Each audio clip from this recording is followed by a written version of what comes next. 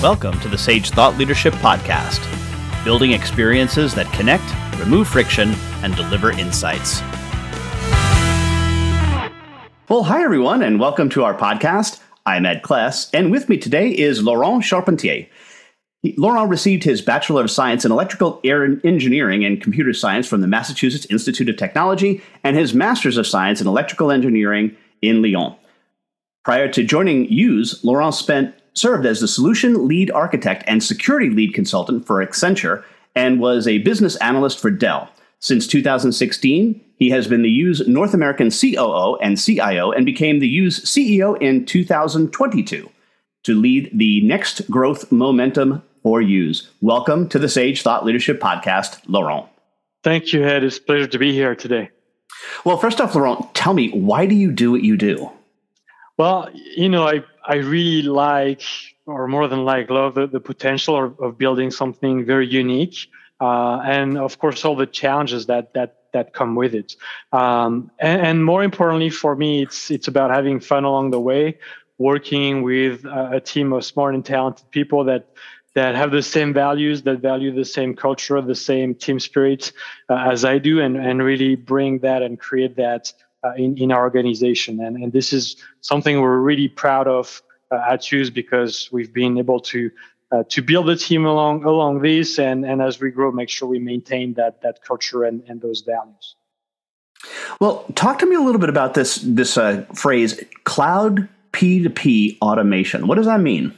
Yes, so P2P stands for Purchase to Payment Automation, and our motto is Yooz is the smartest, most powerful, and easiest to use cloud purchase to pay automation solution out there for the mid-market. So essentially, this means that we can automate and help our customers generate a lot of benefits and savings, the entire purchase to payment process for the mid-market, which is our sweet spot. So this means that our clients can really start their purchase request in our system or in their ERPs, and we get that data into our platform. And from there, go through the entire process. You purchase something, you get an invoice. Our DNA comes from document understandings with artificial intelligence and machine learning approaches, so that we capture all those incoming invoices from those different purchases in real time with no human outsourcing behind the scenes. It's pure technology.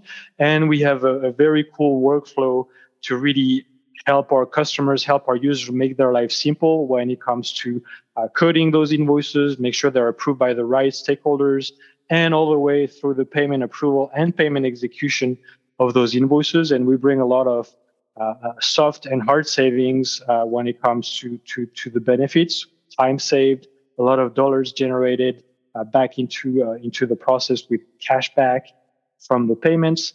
And we try to make our users happy and their life better. Well, talk a little bit about that. Is there any specific use cases that you can share with me where you had some real customer success with using the product?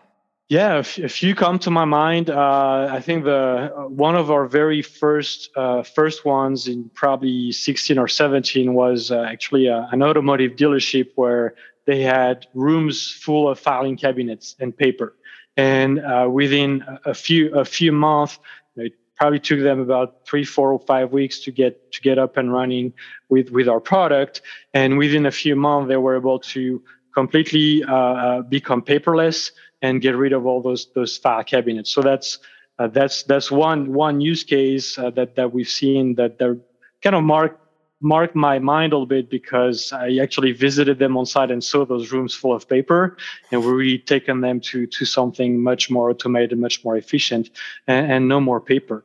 Another use case that also struck me was actually a restaurant chain. They had about 20 locations. It was a franchise, and they were running around with paper everywhere as well. They were losing a ton of time. They were losing documents, and the amount of hours that we saved them, I would have to retrieve the exact number, was just extraordinary. And we created a lot more buy-in into the accounts payable process. They were able to grow very fast without adding more FTEs on their accounting team, and with a much more much stronger process, much more visibility, real-time data to make better decisions.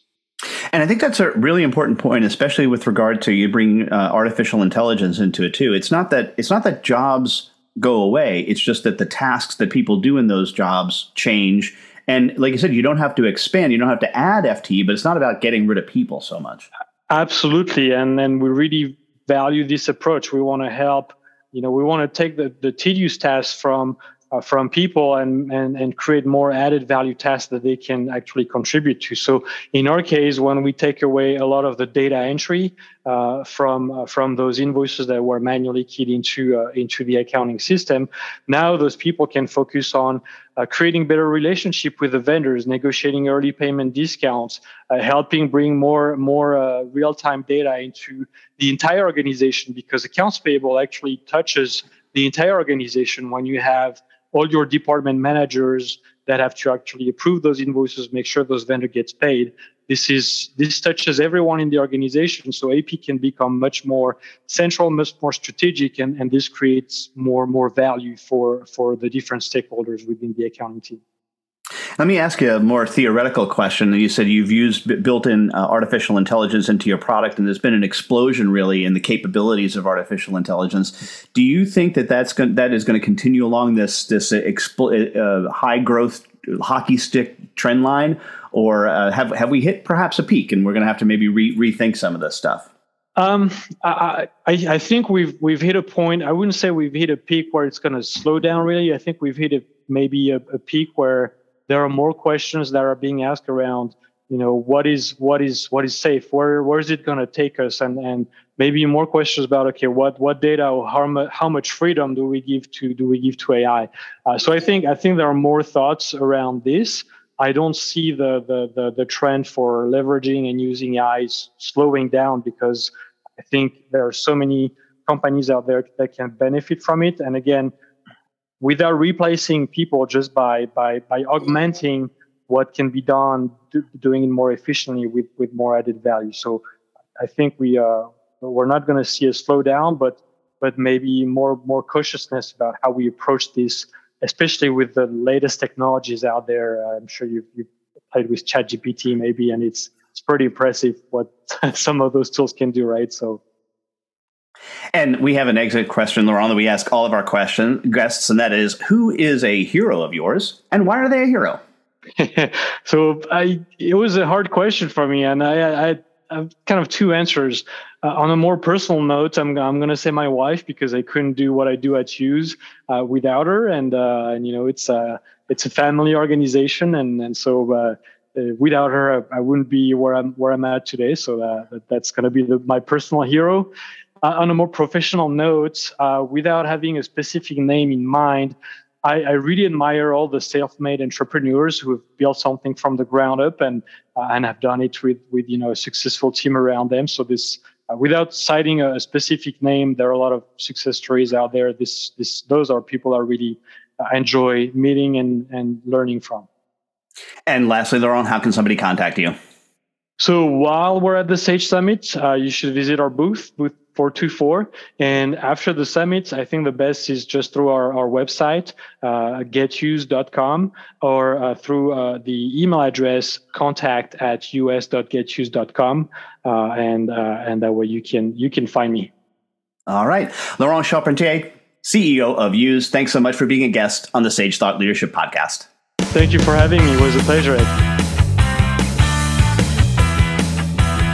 Review and subscribe by searching your podcast player of choice for Sage Thought Leadership Podcast.